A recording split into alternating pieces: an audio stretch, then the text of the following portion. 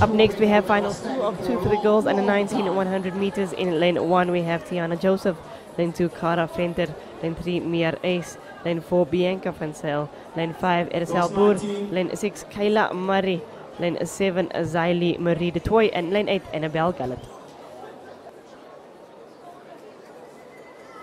And they're off. This is the girls and a 1900 meter final, 2 of 2.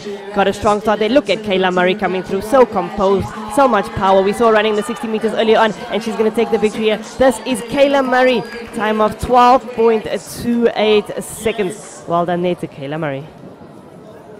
How much control was in there? How much control? She just executed. Didn't come out to have a flat sprint. Women 1900 meter heat 2 results. Kayla MURRAY winning that in a time of 12.28. In second place, Erasel BOER with a time of 12.77, and Cara VENTER taking third place, time of 12.89.